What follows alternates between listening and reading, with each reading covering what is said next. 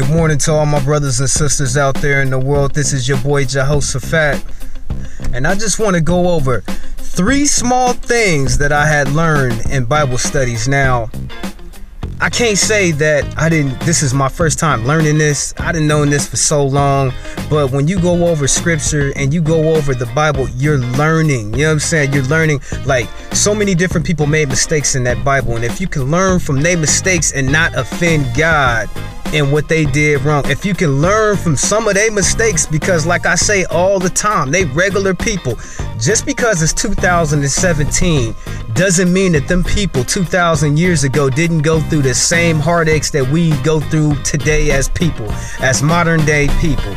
Now, the first one, God, and this is the impression. Other people can take it however they want to. You might see it a little different, but this is my impression of what I got from what your father told me in Bible studies. I love reading the Bible, y'all. I really do.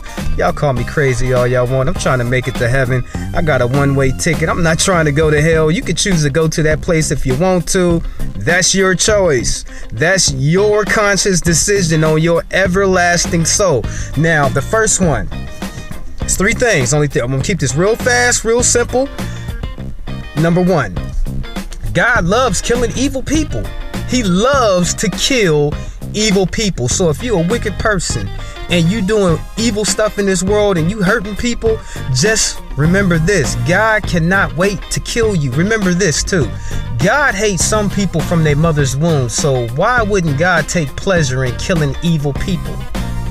I learned that in Bible study, that God cannot tell a lie. He cannot lie. You know what I'm saying? He cannot tell a lie whatsoever. Okay, I'm going off traffic. I'm telling y'all other stuff. Okay, the second thing. Okay, vengeance is in the eyes of the Lord.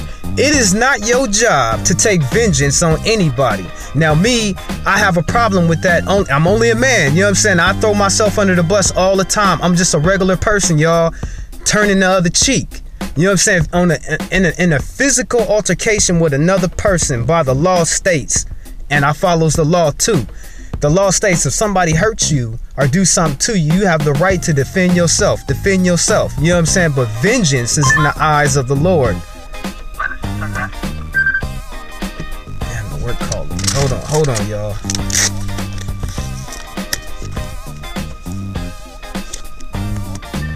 Go ahead.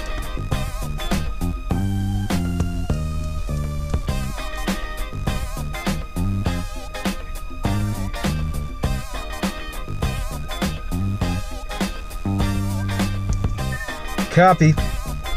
Now, okay, vengeance is in the eyes of the Lord, right? It's not your job to take vengeance on anybody. You gotta wait on Jesus just to see what Jesus is gonna do to that person, and you know you reap what you sow.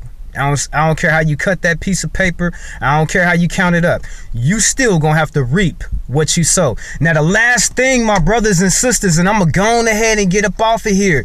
Just one more thing. Now, God, He puts on your heart and on your mind the laws. Don't get me wrong. You can go through the Bible and you can learn the different statutes and all of that. But He put on your heart and on your mind the laws in which He wants you to follow. So anytime you go against what's inside of your heart, you know you wrong. You know you doing wrong. When you go against that law that God provided inside of your heart and inside of your mind, you should know that you're doing wrong. Now, this is your boy Fat Boy Fish with just my little topic for